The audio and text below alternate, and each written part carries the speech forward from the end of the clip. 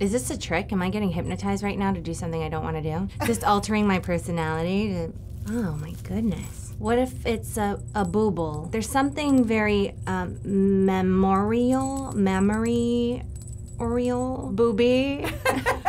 booby-esque. I love this. I like the idea of, in life, if you don't want to answer a question, this is like a stand-in for words.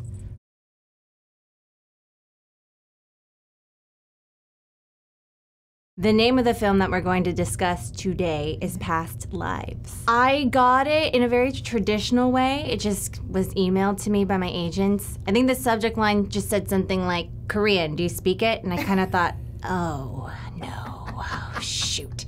I could immediately already hear all of my ancestors shouting at me about how bad my Korean is, and I was slowly, completely gobsmacked by what I was reading. I really loved it. I cried a lot reading it. Actually, trying to read while crying is physiologically very challenging. And then I auditioned and I didn't get the job.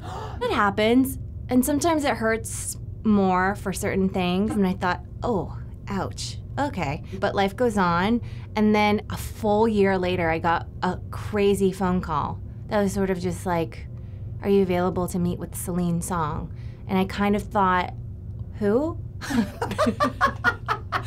Because I had blocked it out of my mind. It's like a certain kind of heartbreak. You know, you don't want to think about the guy who dumped you. And then, my agents reminded me, remember your Soulmate script? Can you meet with her now? Yeah, and we kind of fell in love with each other that day.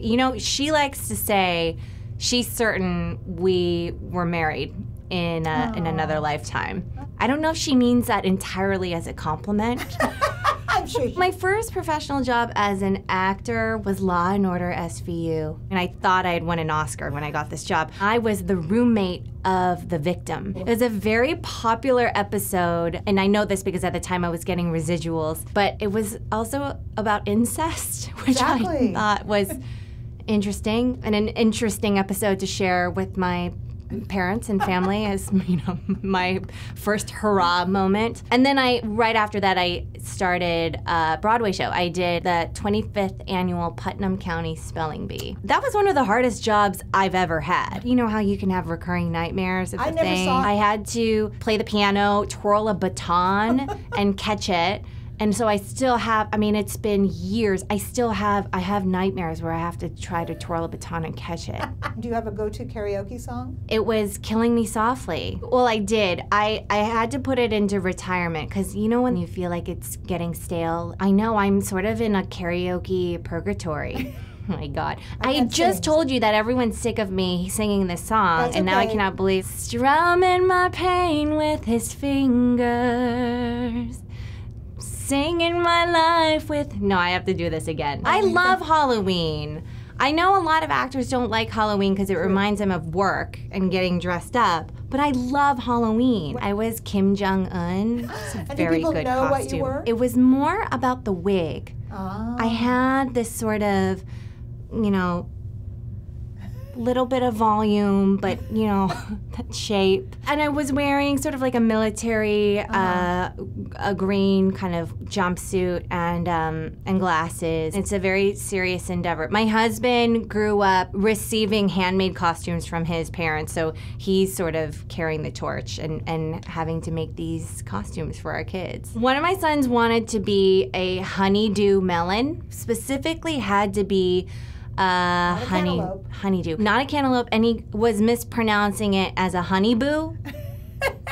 And he was so serious, every time he was asked, what are you?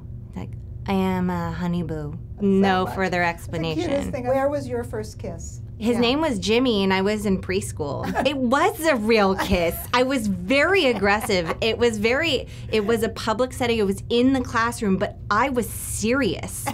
I think I leaned in, and I think I scared him, and he fell back and fell onto the floor, and that didn't stop me. I think my little brother James is named after him. I felt love.